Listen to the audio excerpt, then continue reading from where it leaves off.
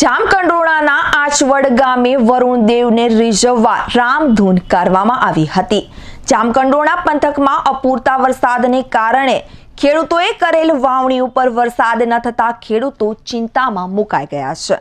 ધરતીપુત્રો વરુણદેવને રીઝવવા ઠેર ઠેર રામધૂન બોલાવી રહ્યા છે। ત્યારે જામકંડોરણા તાલુકાના આચવડ ગામે ગ્રામજનો દ્વારા છેલ્લા 15 દિવસથી રોજ રાત્રે 8 થી 12 વાગ્યા સુધી રામધૂન બોલાવી હતી અને છેલ્લે અખંડ રામધૂન બોલાવી મેઘરાજાને વહેલા પધારવા વિનંતી કરી હતી।